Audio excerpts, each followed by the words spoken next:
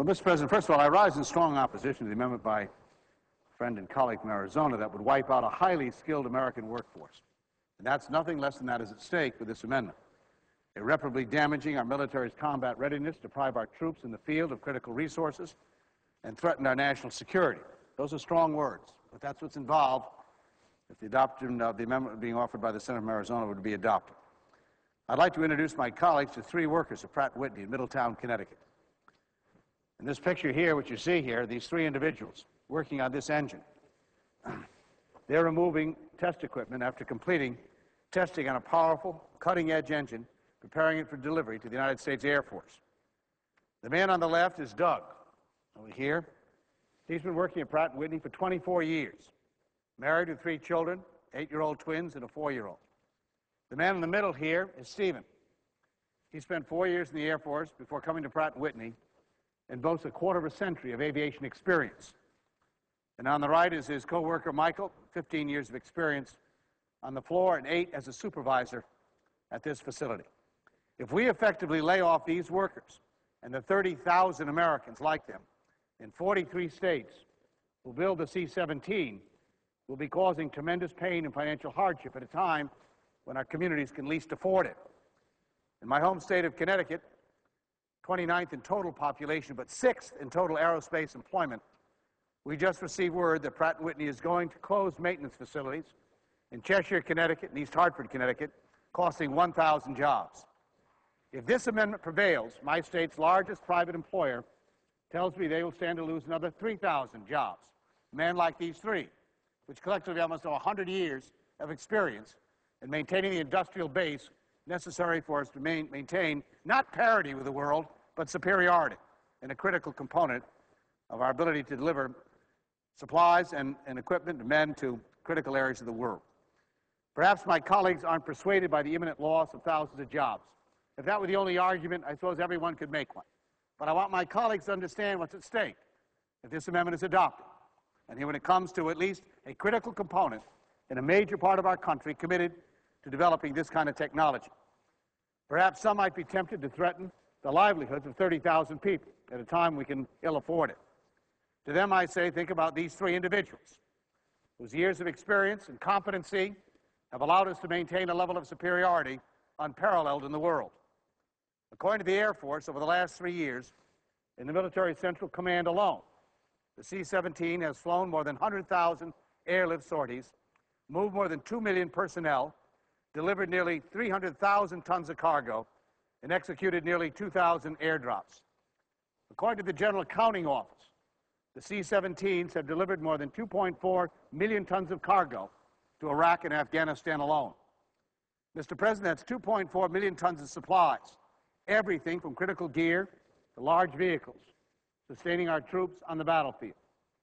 The General Accountability Office also notes that this aircraft has drawn, and I quote, drawn praise during combat operations. And listen to this, with an 86% readiness rate, compared to the 53% readiness rate of the 40-year-old C-5 fleet that shares the cargo lift mission with the C-17s. The C-17 is the most reliable airlift plane in our arsenal, and it's also the most versatile. Unlike any other aircraft that we have, the C-17 can complete combat, humanitarian, and other transport missions all over the world, thanks to its unique ability to take off and land in difficult environments, remote airfields, or in situations where runways are shortened or degraded. The Air Force reports that the C-17 is able to take off and land on 65% of the world's soils, whereas older airlift planes can only land on 6%.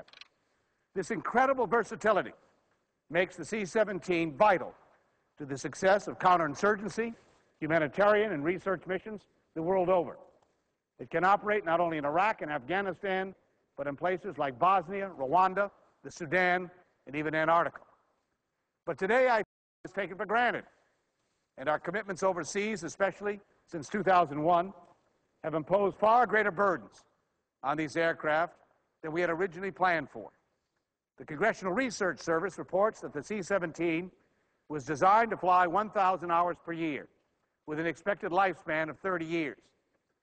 But as our overseas commitments have grown since 2001, the fleet has averaged 1,250 hours per aircraft and have even reached 2,400 flying hours in a single year. General Arthur Light, the Air Force's Air Mobility Commander, has said that at this rate, the C-17s may have a lifespan as short as 22 years. When a mission-critical aircraft is due to retire 8 years earlier than intended, as this one will be, we who are charged with equipping our troops in the field must adjust our procurement plans, and we must do it now. Some of our newest C-17s are already 15 years old. I'd like to remind my colleagues that last July the Senate voted 93-1 to authorize the expansion of the Army by 30,000 soldiers. I, along with nearly all of my colleagues, supported that increase to meet our growing security demands and relieve the combat burden on our already overstretched forces. But when we took that vote, Mr. President, we incurred an obligation as well to provide those troops with the support that they'll need in order to do their jobs. Chairman Dan Inouye and the members of the Senate Appropriations Committee have demonstrated incredible foresight by acting quickly to prevent these future shortfalls in this very important fleet. If this amendment to undo their good work prevails, we are doing a disservice to our troops. We are also doing a great disservice to our taxpayers.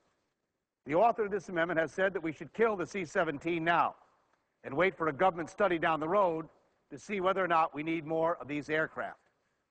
Well, if we kill the C-17, we will lose our only wide-body assembly line in the United States. According to the General Accountability Office, it'll cost up to $1 billion to restart the line when it inevitably dawns on us that we need the military cargo planes to support our troops in the field. And if we hand these three individuals and the 30,000 of their fellow workers around the country pink slips in the next few days, who do we think is going to build those planes down the road? By the way, if we choose to try and take up the capability by extending the lives of the C-5As, we need to overhaul or repair 7 of them at a cost of nearly $1 billion to equal what we're getting by buying just one additional C-17 at a cost of $276 million. Mr. President, this amendment would hurt our workers, our troops, and our national security. It is a massive expenditure disguised as a short-term savings. It is the very definition of cutting off our nose to spite our face when it comes to the critical needs of our troops in the field. Whatever views you may have on Afghanistan or on Iraq, we want to make sure that our troops, wherever they are, have the capability of receiving the support that they need. By depriving them of this aircraft, by depending upon an aircraft that's getting older and older and older by the day, and no ideas of replacing them at all, we put these troops and our national security at risk. And so, Mr. President, while there is a parochial interest, I acknowledge that, there's a far broader one than confined to the borders of my state.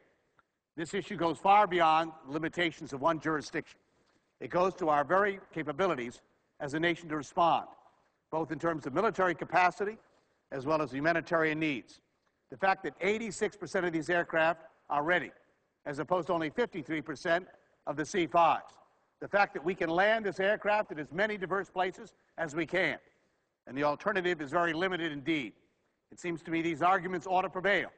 And today, when the vote occurs, I would urge my colleagues to support the committee, those who have done the work on this, who understand what is at stake, and reject the amendment that would cut out these aircraft. And with that, Mr. President, I now ask consent that I be allowed to move to a matter other than the ones I've just discussed.